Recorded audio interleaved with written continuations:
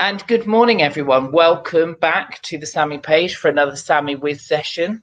We are here with Martyn Brown, who I'm going to introduce in a moment, for another Samee With session, kind of carrying on from last week's theme around marketing and the digital world, but taking it a slightly different way. To introduce you to some more and add value and introduce you to Martyn and what he does as well. So it's great to be here. The charity is going really well and everything's growing, and we're getting more and more requests for these live sessions, and we're reaching between 100 and 200 people as an audience that are watching it live and then afterwards as well. So if you're not watching this live and you've got a question from what we ask, feel free to send it in, or you will see Martyn's contact details on there as well. So I'm going to introduce Martyn. Martyn, thank you ever so much for joining us today and giving up your time. I always say time is the most valuable commodity. So anyone that shares it with us, it's quite precious. So thank you very much. I'm going to hand over to you and let yourself introduce yourself and what you do, and just give them a little bit of background to you and your story, if you would, please, Martyn. Yeah, well, thank you, first of all, for inviting me along. I really do appreciate that. And it's good to be live, because I'm not live as often as I should be online. So here we are, live and happening. I'm Martyn Brown from Marketing Bugle. I started way back in the 1990s. I was working a daytime job. Remember those? And it was a day, it was a day on, day off thing where I worked 8 o'clock in the morning till 10 at night one day, got the next day off. But I thought, rather than putting the washing out and putting the vacuum cleaner around, why can't I do something on the day off where I'm actually going to, make it so that I can actually benefit from it and help others and make it far more interesting than it is currently. And so I joined a magazine where I could contribute to those who work from home. So there were all sorts of schemes and scams going around back in those days, and we picked the best of them, the most legal, if you like, and we would write about them, invite them along, and they would pay us money, and we would give them a service or a product or something along those lines, normally how to make money working from home.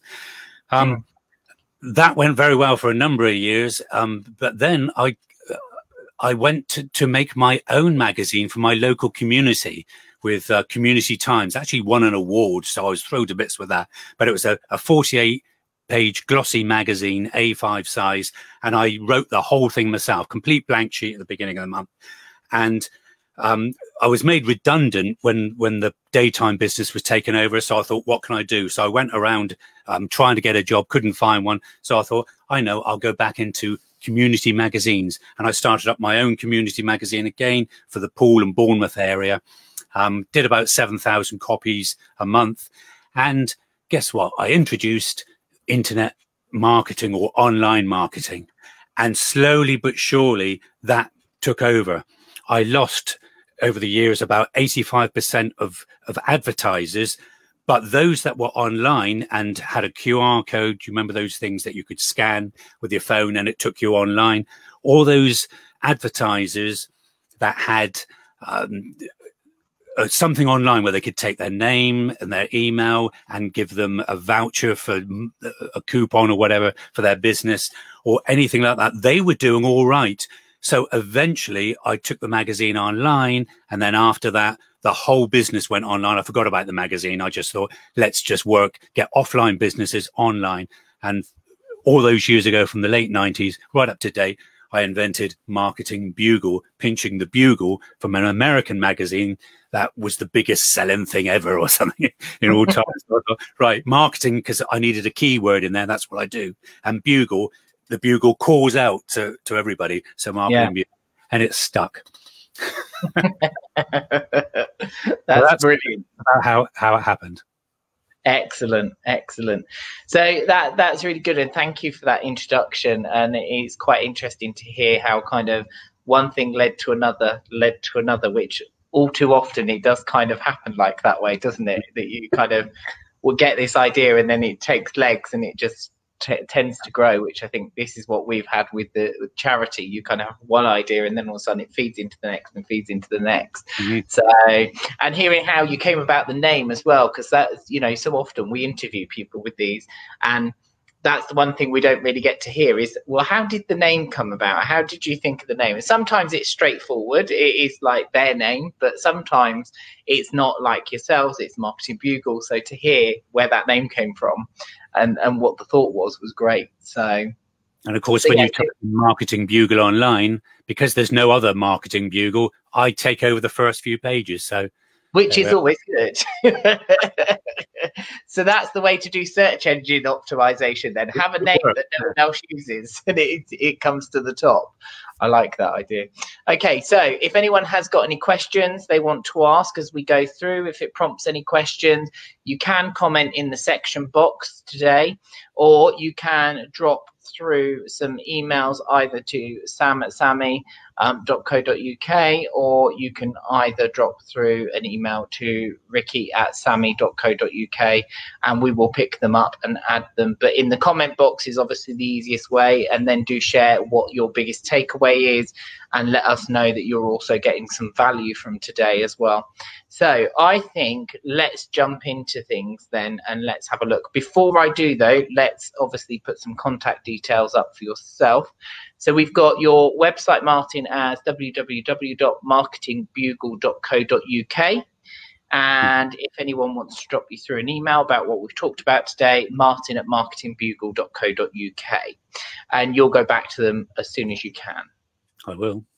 Excellent. I always say that like it's obvious, but you never know. I'm waiting for the day when someone goes, well, no, actually, I tend to leave it. They probably have, but we'll keep going. So I think let's open up with the first one. And the first question I put to you, you know, when you first started your business, what would you say was your biggest challenge for you and how did you overcome this? Well, I've got to start from where I had my own community magazine, because selling advertising was what it was all about. The magazine couldn't exist without the advertisers. And my biggest problem was that I hated talking on the phone. I was so nervous. The phone was so heavy. And I thought, no, perhaps they'll say this, perhaps they'll say that. Oh, perhaps they won't do it. And it took me a long time to be able to become comfortable on the phone. And the reason was, I think I was doing it wrong. I was trying to sell the ad on the phone, and I shouldn't have been. I should have been trying to sell the meeting that we were going to have to discuss what was going to happen about the advertising. So as soon as I changed from trying to sell my product and service to selling just the meeting, that's when I started to get more comfortable, because people were happier to talk about a meeting. Oh, yeah, okay, yeah, we'll meet for coffee, wherever, and then we'll discuss it.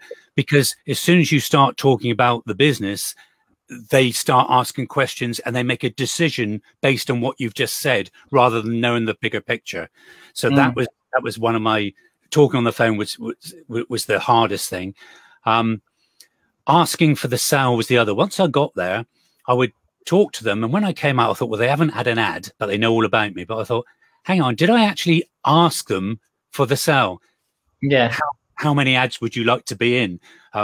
Where would you like to start? Did you want a budget ad? Did you want a premium? I didn't do that. I was just telling them all about what I did, me, and forgetting about them. So the other thing was asking for the sale. And so I did bring it into my sales talk. Not that it was sales talk, because it did come rather naturally. But once I introduced how many months would you like to be in for, and something like that, they almost felt they had to come in then, because I'd done all this work of come to meet them and explain it all to them. And the final thing was charging what the service was truly worth. I was discounting ads left, right, and center. The biggest mistake ever. You cannot run a business if you try and keep up with Joe down the road. People used to say to me, you're charging me £45 for this ad. It's only 35 down the road with the other mag. So what's the difference?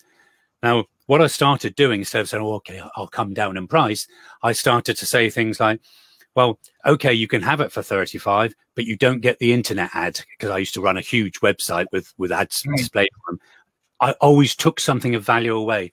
Otherwise, if I just discounted it, they would say to me, well, why didn't you charge £35 in the first place? What's this £45? So charging what the service was truly worth was dead important. And then later on, when I started building websites, instead of discounting, I actually said to somebody just to get the sale, oh, you want the website for £250? I'll do that. What I could have said is it's 750, it's £1,000, it's 1,500, whatever, and stick to it. And the day I had the very first, I met somebody at Samee used to run a little workshop things, and I met somebody there who taught me how to charge what I was truly worth. And so I went into a pub and I said to the landlord after a chat, it's £750 for the website. He said, what? I said, £750. I'm sticking to my guns. And he said, it can't be any good for that cheap price. I thought, oh, I should have made much higher. And from then on, I charged what they were worth and the work that went into it and what they were going to get out of it. So those are the main things that were really difficult for me and challenging to start with. But I did break through, and it does make a difference, because if you come across as desperate to get the sale, you won't get the sale. That's all there is to it. Yeah. And I think the important thing, there was lots that I took from there, and I'm sure everyone else has as well. But the one thing that I took, the several things I took from there, one was about asking for the sale. You know, we've all done that, where we walk away and we go, well, I've told them everything. And you think, I didn't actually ask if they wanted to get started. You know, it's like, and I remember a training once where they talked about 85%, I think it is, of sales fail because the salesperson hasn't asked for the business. And you just go, that's quite a large figure. So it does make you think, okay, I really do need to ask. So when do you want to get started with this? But yeah, it was definitely that. And you're absolutely right. I think knowing what your true worth is a hard thing, because I think we're all guilty of that. We all put our own perceptions onto it and go, is it going to be worth this? What are people going to think? You know, so really working out actually what is this worth, rather than, you know, doing a discount all the time. What are they going to get out of it? If somebody's buying from you and they're going to make a lot of money out of what you're supplying, don't charge £45. Charge £1,045. Really bump up the price. And once you've got a couple of sales under your belt, you don't go back. You target the audience that can afford your services. Yeah. And another thing I think is also quite true is that actually, if someone really sees the value in something and really wants it, they'll find the money for it. You know, things I've done in the past, and we've had conversations about it, and I've said, oh, you know, so that'll be £245. And they go, oh, I don't really know if I've got the money today. You know, I don't really know if I can afford it. And then you ask the question, okay, so just quickly, if your TV broke tonight, what would you do? Why I'd go and get a new one. How much would it cost you? Oh, it cost me about 200 quid. Where would you find that money from? Oh, I'd find it. And it's because it's valuable enough that they go, yeah, I really need this. So absolutely. Target audience and fine. Liz has said that she's making notes, so that's good. Hello. So we've got some value. The team are on as well. So they're saying hi all. Lorraine is on and says good morning. And Liz has also said hi. So Lorraine has just said it's reassuring to know that other people find it a challenge asking for the sale and the price. I don't know, what would you say, Martyn? I always say that actually when you get used to it and you do it a few times, you get comfortable with it and it almost becomes a habit to ask. It's your mindset. It's getting it into your head. What I used to do is get negative thoughts, and I pre-assessed it incorrectly. So you've got to reframe what you're going into, so that the whole perception of it is just value. And when I got these negative thoughts in my head, I did a strange thing, but it works. I laid down on the floor on my bed and imagine there was somebody was cutting a cake out of my head in that rectangle section, and that was the negative. They removed the negative. And then I thought of something that always makes me happy and joyous, and that would replace it. Because what I constantly do is tell negatives to go away. But unless you replace that with a positive, it doesn't work. You must put a positive in its place. And then when you go into deal what you're having a challenge with, it really works because your mindset's changed and you're going in and the potential client is down there and you're up here and you feel in control. And if you're confident, you're in control, and you sound like you know what you're talking about, they will listen to you. You become the go-to person. You become the authority on the subject. And yes, once you've done it twice, 3 times, 4 times, 5 times, you don't look back, because then you know who the time wasters are, the tire kickers and the rest of it. And you say, okay, you're just looking to come down on price, and I'm not doing that. When I talk to them, I put their negatives, any objections, into my sales talk, so that I've already explained to them. So when it comes to asking for the price, they can see that it's well worth it. It's good value for money. And that's what I do with everybody. I give them value for money. I never try and just make a fast buck. You won't survive. Yeah. And actually, Liz has also said that, you know, on price, you can always come down, not so easy to go up in price. So, you know, she's quite right as well, that actually, you know, if you suddenly go, okay, I'm losing a lot of sales, maybe I'm a little bit too expensive, you can do your research and you can always drop it slightly if you need to. But I think important what you said there, Martyn, is about holding your nerve a little bit, isn't it? And it's just, you know, sticking to your guns. If someone says, look, £250 is too expensive, say, I tell you what, we'll keep it at £250, but I'll give you a website, a basic website to go with it. Ooh, and after your conversation, you know what their turn-on points are. And so you can home in on those and say, you keep telling me that you can't work your blog. I'll train you up on a blog that's all drag and drop or something like that, in with the price. Add value, don't discount, because once you discount, you devalue what you're selling. And that is a no. Yeah, absolutely. And I like that idea of adding the value in and picking different things that will work for them, definitely. So I think, coming on to our second question then, when thinking about promoting their business and the work they do, how should people plan, and what do they need to think about where you come from? Well, I can only at this stage talk about online. So I would say that the first thing you must do is have your own domain name. People go for these free websites, but unfortunately, I've never ranked a free website in my life. I can only rank something if it's their own domain name. And on the website, have a sign-up form so that you can take the name and the email address of the visitor and you give them something for it. It could be some sort of download. It used to be ebooks all the time, but now you can give them guides, you can give them blueprints, you can give them videos and audio. I know so many people doing so well with this. And what it does, it builds a list on your email marketing system of potential customers, and that's who you sell to. You send out regular emails in a sequence to them that are all predetermined, so it's on autopilot. If you go on holiday, it still works for you. But what you're doing, you're nudging them to go for the purchase, to buy from you. You must build a relationship with your potential customer. If you don't, they won't buy from you. When you do, the relationship builds to a trust, and people will only buy from people that they trust. And so somebody else could come along and say, oh, I'm doing what Martyn's doing, but cheaper. They'll say, no, I get an email from him regularly. He phones me. He's on live calls with me. I've known him so I'm going to buy from him. He's my go-to person. And also, you don't get emails written on your cards, business cards, like at Hotmail, at Yahoo, at Gmail. It looks bad when you see Martyn143_26 at hotmail.com written on the side of a van. You know, I've seen it.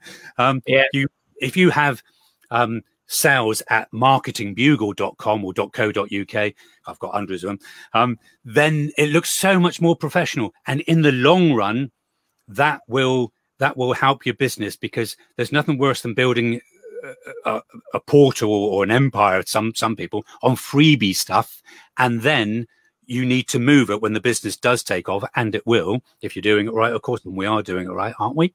Yes. Yeah. All these schools are about. Then it'll all work for you. And what I'm finding is that with the freebies, the SEO, the Google looks at it and says, if you're serious about your business, you'll have your own domain name. And when they see Wix and Weebly and all that sort of thing, you can't rank them.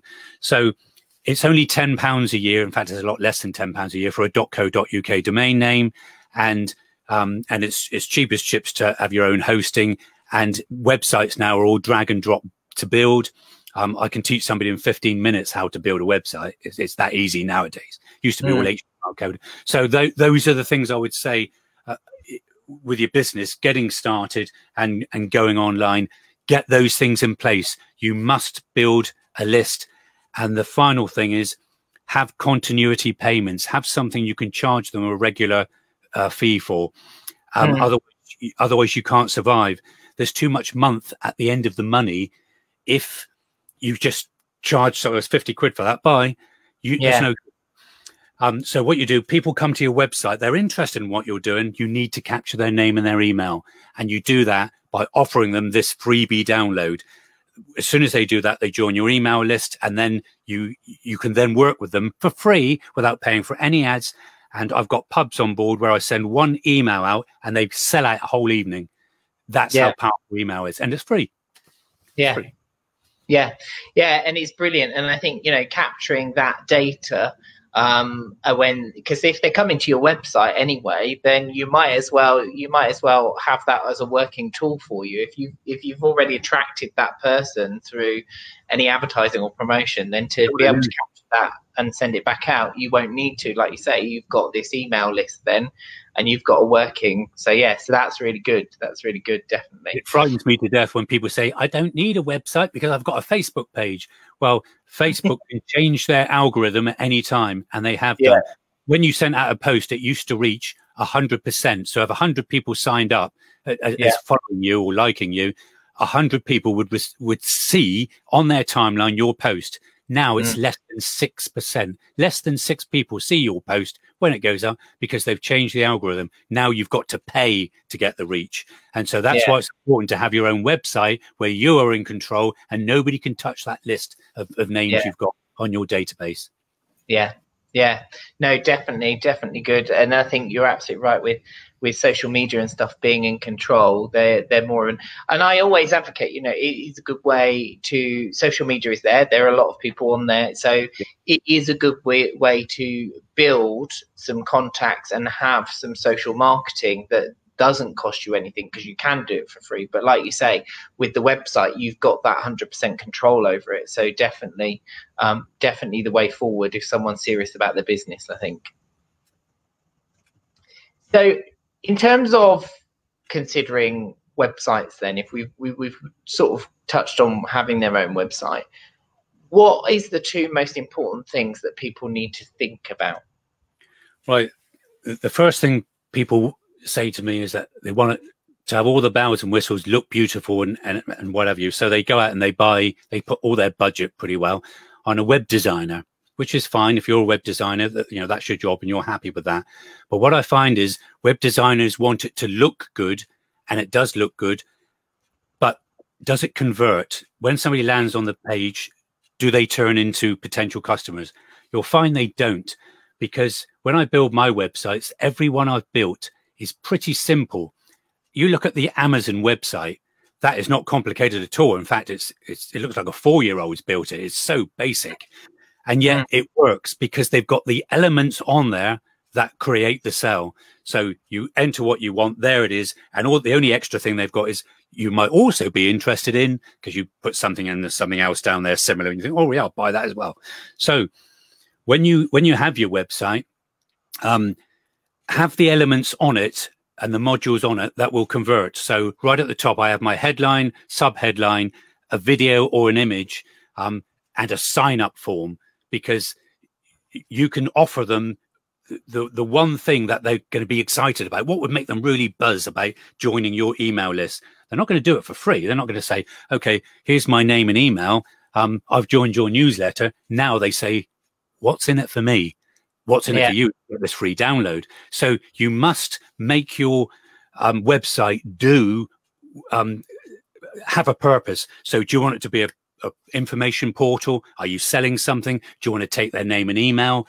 There must be a purpose for it. And so once you achieve that with the website, that's all you need. You don't need where the cursor goes up to the menu and butterflies fly around it and drawers open and a slider goes across. Those sliders just do not convert into sales. None of the most successful people in the world ever use sliders, because the slider comes along and you go to click on it and it slides away. You think, how do I get that back? It's gone. They're not going to wait for what they want to come up.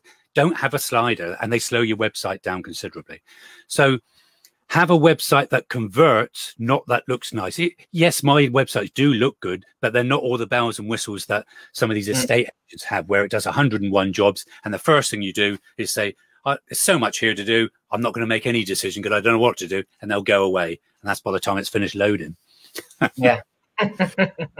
So yeah, keep it simple, definitely. And I think there's something to be said for the keep it simple. You know, we like things simple. And I remember someone said once, you know, when you're marketing out to people, when you're talking about something, have 3 main points and stick to them, because actually with the 3, they won't remember much more after the 3 points anyway. So it's like, have the 3 main points you want to get across, and then just, you know, stop at that point. But yeah, Lorraine's just saying that as a customer, she likes these days that you don't have to tell a company your life story to engage with them. I think that's quite a good. How much, when you're capturing information from people, you obviously want the name and the email address. Is there anything else that you kind of want to know, 1 or 2 things that you think maybe kind of adds to it, or is it just simply start with the name and the email address? Right. I always start with not even the name, first name. I say first name and email, because the more you ask them for, the lower your conversion rate. So what I do, I advertise on Facebook. I send hordes of traffic to a proven landing page, and it converts. Now, they won't sign up if I ask for them, let's say, what's your telephone number? Where do you live? What did you have for breakfast? How often do you brush your teeth? If you start going deeper and deeper into these things, I'm not filling out that. So I just ask for those 2 things. Once they're on your list, that's a different story, because then you can approach them. They'll get to know you, like your emails, because they haven't unsubscribed yet. They very rarely unsubscribe unless you really upset them. You can get to know them, and then you can ask them for more. You can send them to a page that asks them for more. You can send them to a survey or a quiz or something of fun interaction. And I've got all that on board. And that's why people love being on the list, because there's always something happening. And a 30-day challenge or something, you know, anything. Yeah. And once you've got them involved, those that are going to be buyers, when they're ready to buy, they'll buy from you. And most people that buy from you will buy again. That's another thing that I should have mentioned earlier. Don't just have one product, have follow-up products that where you can build on what you're doing. So if I do a website, I'll say, would you like the care plan that goes with it for maintenance and updates and security patches? And yes, they do. And so I can charge for that. They'll always come back for more. But if they come back and say, what else do you do? And nothing, it's not very good. And you're not making any profit. So, so you need a continuity plan, where you can sell something and then have some plan in place where they're paying you each month or each year even, because you could be doing an online course where you say, right, okay, pay for an online course. And then I'll introduce you to another online course before this one's finished and give you a discount on it and things like that. So you've always got an income, so you can plan ahead. Otherwise your business dries up and you're constantly looking for new people. And that can be really demoralizing. Yeah, I think it's, you know, it's a lot harder to build a new relationship than to maintain an existing relationship, isn't it? You know, and existing relationships, the longer they go on and the more you maintain them, actually they'll introduce you to new people as well, because they go, well, I work with this guy, you know, he's really great, or I work with this girl. Always ask for the recommendation. Yeah, absolutely. And I like the way you were saying about the having additional products to sell. You know, one thing I've always talked about is time leverage. When you're working with a customer, if you have additional things to sell, you have a customer buying 2 or 3 products, it saves you getting an extra 2 customers, and you can only spend the same time with 1 customer. So instead of having 3 hours, you've got 1 hour and you've leveraged your time. So yeah, no, brilliant.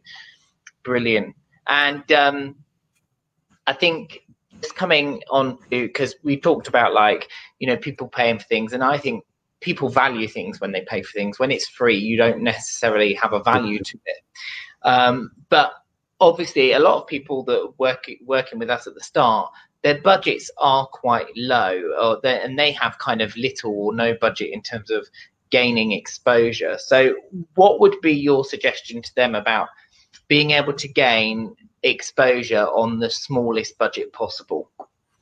Right. Well, nowadays it's harder to, when we're talking online, to get the organic customer. That's the one that naturally types into Google something, a phrase about your business, and then they're taken to your website, and that's how you get a customer. I used to be able to put a notice on the website about downloading a form, filling it out, putting a check in with it, and sending it off to me, and then I'd send you whatever I was selling. And people would do that. They don't now, and they never will now. It's a case of it has to be instant. So to build your list in the first place, this is where social media is a bit of a goldmine, because your potential customer, whether you like social media or not, I don't particularly like Facebook, but because my customers are on there, I use it as a database for my advertising. That's valuable. So your customers are likely to be on there. They're not there to buy. They don't join Facebook to buy. They join Facebook to communicate with each other and you know, interact. So what I do, I take the subject matter of the business niche that you're in. I search for groups in Facebook, and I join those groups. It might take you 2 hours a day, but you might say, I'm not spending that time, but it's time that will pay dividends later on. So once you get to those groups, you look for the people that are making the boldest statements, that are getting all the comments, and you join in with commenting from them as soon as they post. So whoever posts after that sees your comment. Now, what happens is, when they realize that you know what you're talking about, because you're answering questions, you're posing questions, you're making posts, the best thing to do is comment on the expert post, not just thanks, that was great, but add something to the conversation, take it forward. What people will do is click on your name and go to your page to find out who you are. And that will get you a few people on your database straight away, because you've got followers. And then your call to action on your posts should be to go to the website to sign up for your newsletter, or you can have a link to your newsletter or to your email marketing system straight away. That's one way of building it online. The other is to do blog posts on your aforementioned website that capitalize on one subject per post. So if you're selling a widget, talk about an aspect of it, but just that and nothing else on your post. Google will pick up on the keywords, and when somebody types that in, send them to your website. And the more people that go to your website, the more appropriate and relevant you are, and the more it will send. Google doesn't rank websites, it ranks web pages. So that's where you can capitalize. If you've got a good article in you, or you can get somebody to write one for you, put it on there, because it pays dividends over time. It's a bit slower, bit of a slow process. Offline, go to networking groups where you just meet up with like-minded people with their own business. Don't try and sell anything, but rather, for example, I go to a networking group and they've got a brochure. It's a lovely brochure with the pictures of each person in, and it's got their email address in. And when they sign up to go to the networking group, it's on the condition that people can contact them using their email. Well, if you're starting a new business, you can grab all their emails, put them onto your email marketing system, and send out one email to them all, introducing yourself and offering them something, you know, for free to get on your list. Now, I did it with New to Business in Bournemouth, which starts up again in March. That's free. You don't pay a penny. And yet I got 150 names from day one. Now, a few of those will unsubscribe, but what a way of boosting my database. And several of those have gone on to be clients in either a small way, or they've at least joined my list, so I can upsell them later. So that's how I would, if you've got no budget, low budget, then I would certainly say that's a good no-cost, low-cost way of getting people on your database. So at least you can start talking to people. Otherwise, you're sat there saying, where's my next customer coming from? Or you place an ad in a magazine waiting for one person to say, I'm interested, I think, you know. With magazine ads, unfortunately, now all you're doing is paying for the distribution and the printing, because you don't know whether it works or not. When you advertise online, you only pay if they click your ad. So great way of getting the word out there. So questions just come in at the team. I'm starting on social media. How often should I post? Every day. Post something every day, but don't just post any old junk. People know what clickbait is, and so if you ask, what does anybody think of this view? You know, what a load of rubbish. Ask something sensible that's really going to drive the conversation, and if they can see you're genuine, they'll start liking and replying. Now, if you don't do it very often, once a week, people aren't going to wait for that, or people might miss it. Get it out there every day, twice a day, 3 times a day on social media. You can schedule these things, and there are programs where you can do 100 posts and line them up ready for scheduling, which is what we can do. But the best thing I find is when you live, get an idea and you type it in there, and it doesn't have to be long, but vary your posts as well. Make it from images, text, video, some interaction thing, but make sure every post has got a call to action. Don't just leave it, oh, I've read the post, that's it. Make sure that there's a link there that takes them somewhere, or a link in the comments that take them somewhere. Have something that takes it forward and nudges them into becoming your potential client. Excellent. Lorraine has just commented that something she's had success with on LinkedIn is follow a person. She's on the most basic package, and she said people are curious about people that are interested in them. So I think that's one way that's becoming apparent on social media, isn't it? That following of people. So many people forget about LinkedIn, and it's very powerful, especially when you do go on the paid plan, because there's so much more you can do. But yes, if you follow somebody, what I notice is, I don't go on LinkedIn very often for myself, but I do for clients and their thing. But what I find is when I do go on, the number of people reading my profile rockets. So just one interaction can make a difference. But yes, post on there regularly with links, with useful information, share stuff, comment on other people's. If somebody's a real authority on their subject to do with what you're doing, comment, get them buzzing.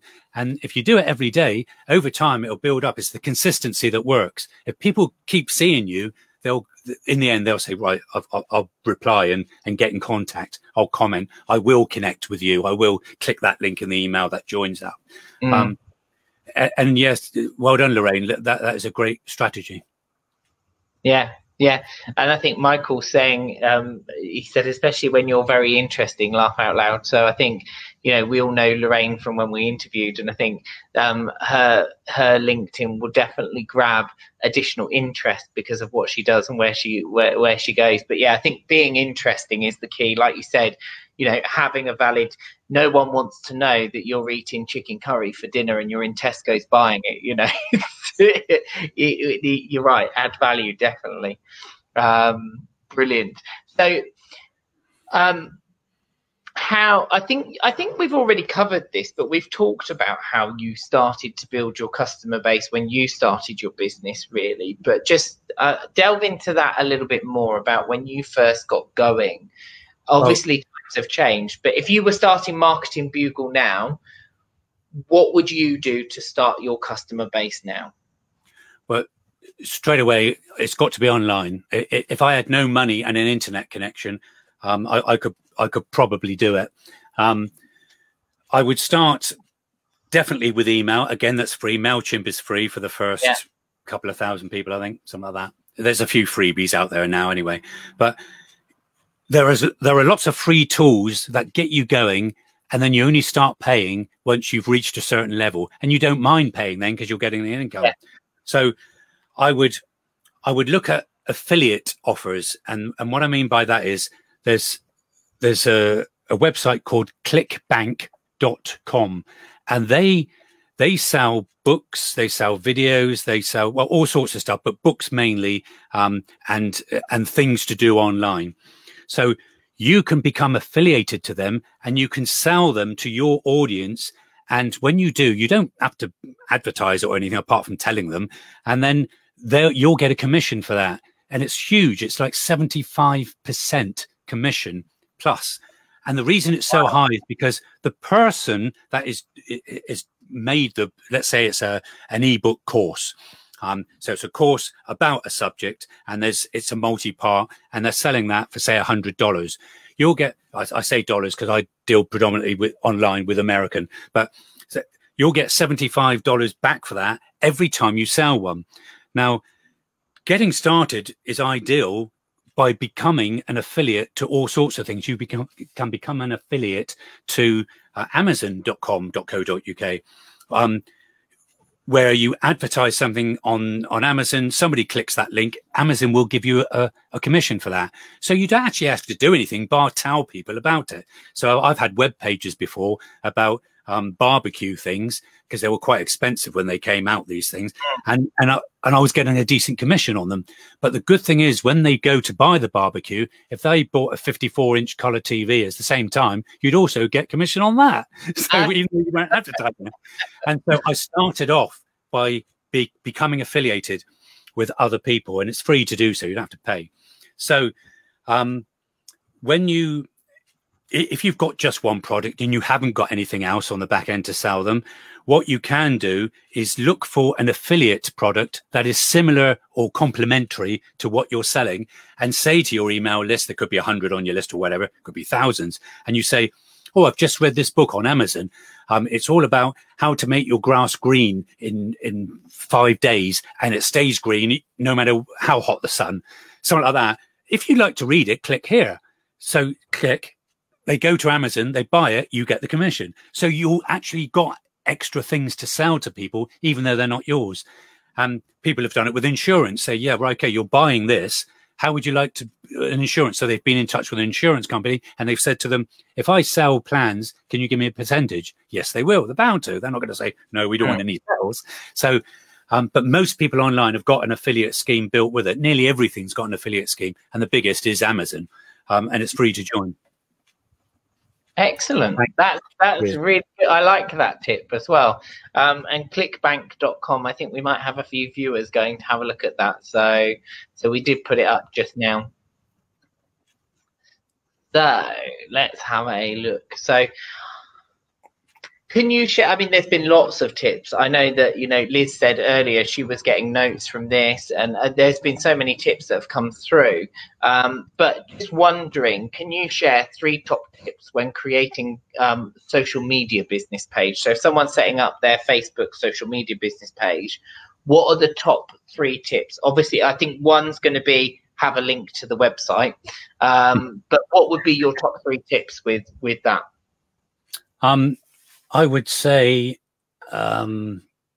ensure you have plenty of content already in place, so that when new visitors come along, they're not going to see just 1 or 2 posts, which looks a bit naff. I think Samee did that. She put a few posts on this group. So when you joined, there's something happening.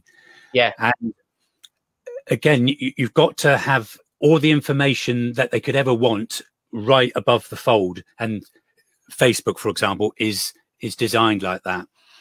Post on a regular basis for definite. Be consistent, post regularly, answer questions while encouraging people to be interactive. If you don't ask them to be interactive, quite a few people will just lurk. They'll look, but won't do anything. If you've got a good group, people will talk to each other, and that forms the content. So you don't have to rush around finding content. They're making it for you with their conversation, so long as you're keeping an eye on what's being said. Because when the group grows big, you'll get somebody making a comment that upsets people and they get flamed, and you've got a little row going on. So you have to get an admin to keep control of that. I'm an admin of one particular site. It gets quite fiery, and it's full of lawyers and solicitors. So, and have a purpose for every post. What do you want it to achieve? Have a CTA, I'll call it, a call to action, like read my latest blog post, like you suggested there, view my new video, join my email list, ask a question that people can reply to, encouraging others to do the same. So there would be my 3 main, or 4 even, main things to do. Keep it active. Don't forget it. It's so easy to make a page and leave it for a few days or weeks even. And when you come back, there is just, dust blowing around, virtual dust, nothing going on. You must look after it. And better than a page is a group, because pages are restricted too much. Groups, everybody gets notified when something goes on. Once they're there, you can do much more with a Facebook group than anything else. I know we keep on about Facebook, but that is by far the best platform I've found for promoting your business in this way, especially if you haven't got a high budget. But they are making it so, yeah, you're going to have to pay for ads at some time. But when you do, boy, what a difference it makes. You can turn just a few trickle of people coming to your site to tens of thousands.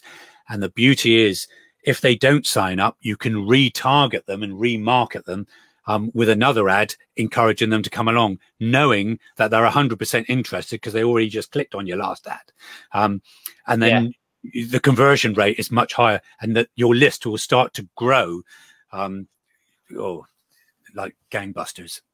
Yeah, brilliant. And the one thing that we have found, I think, that we've said with social media, and I know there have been some talks that actually is moving more towards this paid ad situation.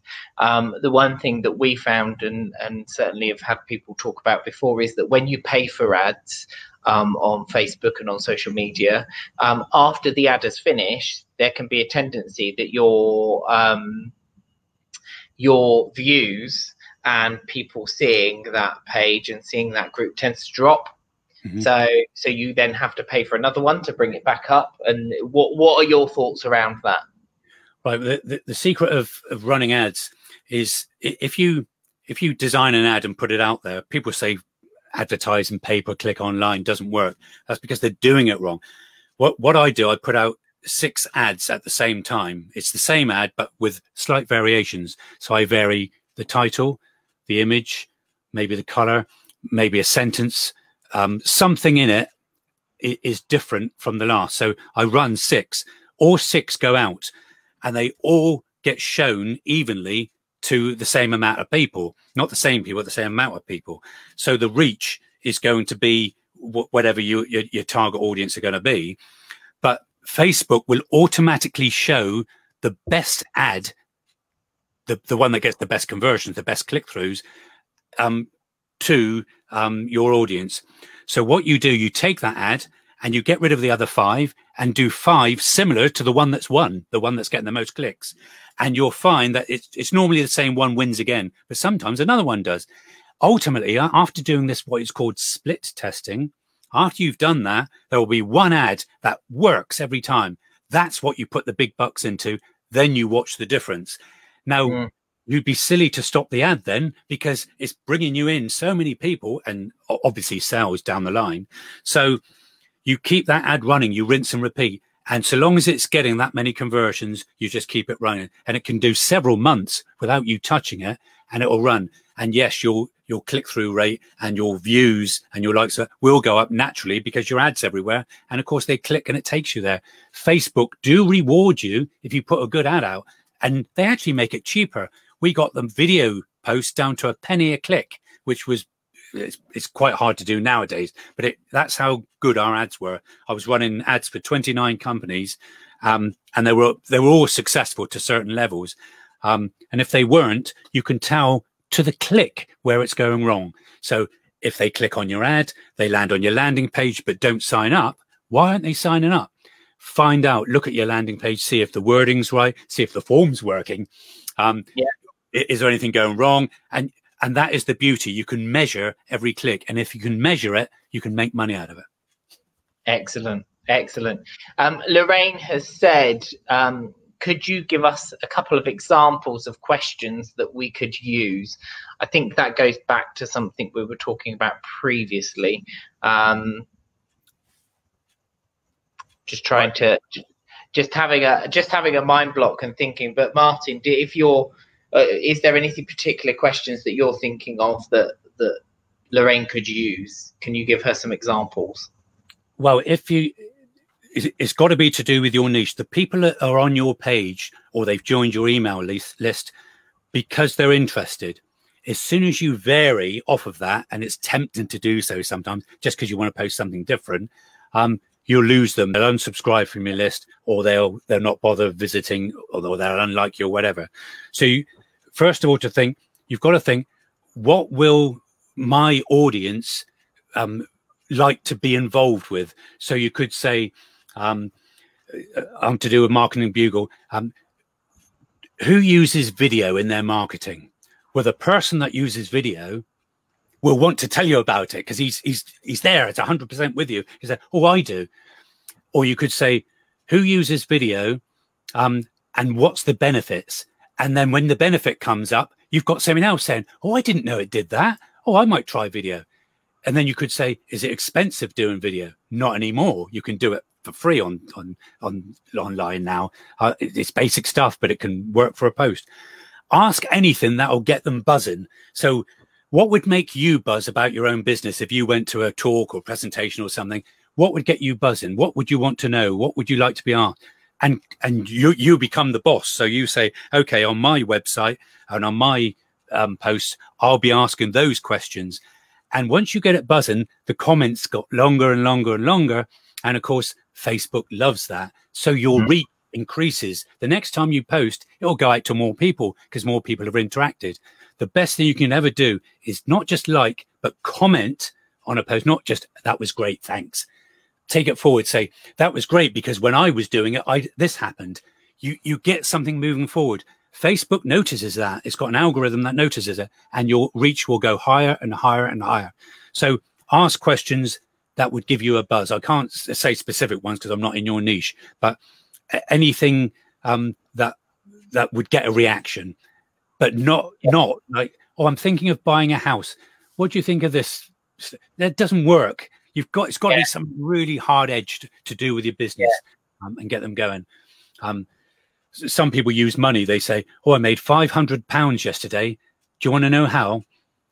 Do with the niche, and somebody's, how? Yes, tell me, PM me, and all that. And you say, "Well, this is how I did it, and it didn't cost me anything." And they tell you. You've got to be genuine. You can't just trick them. And so long as there's something going on, your Facebook accounts will get more and more likes, more and more views. People will come back more often, and they will. There's on the right hand side it says invite members. They'll start inviting people, and of course, recommendation, strongest thing ever. Yeah, definitely. Lorraine has said thanks. That really helped. So I think we've covered what she was looking for in that one. So I think the final thing just to put to you is knowing what you know now from your journey. If you were to travel back to the you starting out, what would you say? What would be your best advice to yourself? Right. As we started, charge what your service is truly worth. Most people I speak to at networking events are undercharging by far, and you cannot survive in business. Ask for the sell. Always ask for the sell. It's so easy to get wrapped up in your own chat that you don't bother and you forget. Never discount or devalue your product. Just add value. Remove all the negatives from your mind, as I said, and replace them. You must replace them with positives. Don't ever look positive to get the sale. Don't ever look, desperate to because people, their subconscious can see that you're desperate. "Oh, okay, I'll do it for £45. Is that okay? I can do it cheaper if you like. I can do it more often." And it just looks bad. Do it. I would say, if they're not going to buy from you, sometimes you just need to move on. You know you're not going to get it, so don't get hung up about it. I know that I don't like saying it's a numbers game, but sometimes the more people you go with your expertise, the more chance you've got of converting somebody anyway. So I would also say use continuity payments, build a list of potential customers every time. That list, without a list, you're not in business. You've got to have that list via email marketing, and work with them. And it's cheaper and much more effective than any other strategy in the long run.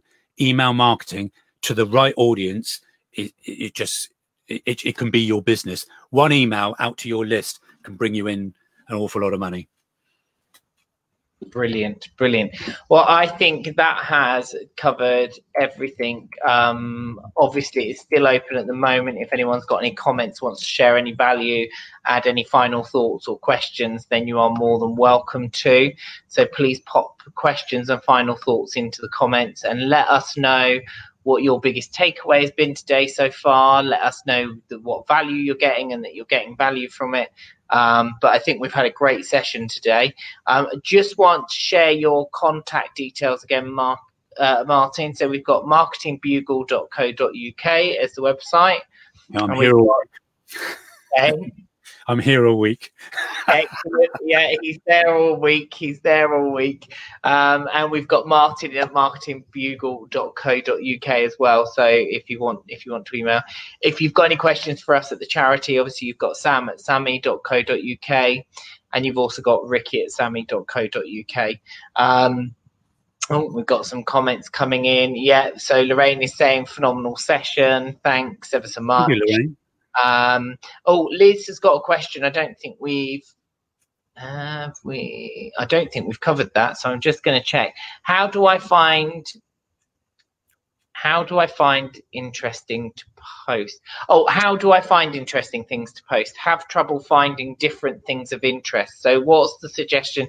I know we mentioned about ClickBank and affiliate marketing there. So there's the affiliate stuff through ClickBank that you can do, but how do you find the interesting post to post? Yeah, what I do, I tend to associate anything that's going on. If something's in the world is causing a buzz or creating a buzz, then I associate with it. So you look at anniversaries, look at world news, look at trends that are going on, and associate them with your business. So in my case, if something happened, which it has done during the pandemic, and that's the first time we've mentioned that word, then I could say, I've actually got one here.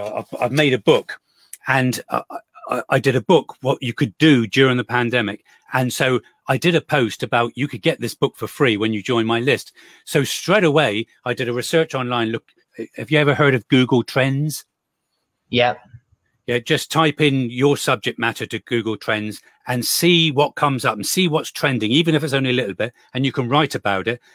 Look for other articles that are promoting your business indirectly because they say something good about it. I did a wonderful one with solar energy, solar panels. Somebody really praised the technology, and one of my clients is a huge solar panel company. So I took the article, put it on their blog and linked to it, and it got loads of views and buzz interest. So yes, it's research, and it does take time to research, but you find all sorts of things. You can make something out of a sentence. You can just pull something out of it and turn it around. One of my clients makes a video or 2 videos every week. They're only a couple of minutes long, based on just a quick thing. And I put it out on YouTube live streaming, and then it gets put on a YouTube channel. She's got a whole list of them, but they're all fascinating. They're all things you think, well, yeah, that's a good point. And so, all she does is just look around at what's happening. So with the internet, as your main tool, typing in to search engines and finding things, you'll notice there's an autocomplete. So if you type something in on the address bar, other suggestions will come below. You can actually get software that finds it all for you, but in its simplest form, you type in your subject, and what people are actually typing in comes below. You can take that and then put them in as questions and then get answers, and there's all the content you ever need. Just put an image with it, put a short video with it. Video, if you're not using video, use it. It magnifies your output by 800%. The interaction is fantastic. And so finding content is fun. I have got software that will automatically do it for me, where I put in a question or subject matter, and it comes back with hundreds of ideas from around the internet, and I just make up things from it, put it on my website. Another thing you can do if you're good at talking, I'm no good at talking. If you are, do a podcast and then take the script from the podcast and put it under the audio on your website, because you get a double thing. Then people can listen to it if they haven't got time to read while they're doing something else. And also Google ranks you for all the keywords you've got in the conversation on your podcast. So do a video like this, stand in front of your webcam or your iPhone, whatever, and then just do a little talk, put that up there, go live with it. If you don't want to go live with it, pre-record it and send it out on a live stream separately, so you haven't got to worry about the technical issues. There's all sorts of things you can do for posts, but vary them. Do some funny ones, do some serious stuff, but each one must have a call to action where you say, do this, go there, answer this. You've got to promote your business in every single item, otherwise it's pointless. Yeah. Brilliant. Brilliant. Martyn, thank you ever so much. That's been a great session this week. I know there's been loads of value from it. And I'm sure we shall have more people watching later. If we get any questions, obviously we'll send them through, but people have seen your contact details in here as well. So if anyone has got any questions about digital marketing, then Martyn is the person to drop an email through to, and you can test the fun and interactive emails that are going to come back as well with the bits and pieces he puts in there. So it's been brilliant to talk to you. Thank you ever so much. And you sign up to my newsletter, by the way, because you get a monthly magazine about marketing. It's very simple and basic, but it's good. And just go to the website and you can sign up from the front page. It's wonderful. Free. Wonderful. So there you are. So there's a magazine all about marketing as well included if you sign up. So that's brilliant. Okay, thank you ever so much, everyone. Thank you, Martyn. Michael saying thank you, Martyn, as well. So there's a few people coming on. They'll start to filter through the comments now. Liz says thanks for that, very helpful. So it's been great. Thank you ever so much, and we'll see you next week. Thank you.